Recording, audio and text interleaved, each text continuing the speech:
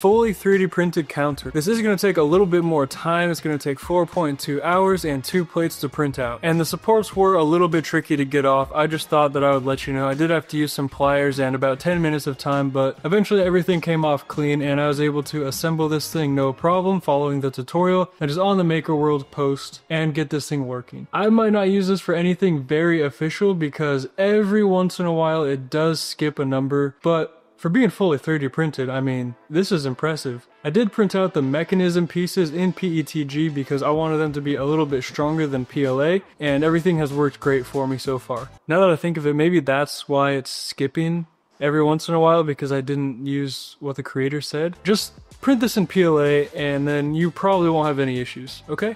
This fully mechanical counter allows you to count up to 999 of whatever you're trying to count, and there's also a super easy way to reset it. You just gotta push in the bar, spin the little dial on the side, and you're gonna see all those numbers get collected and rolled back to 0.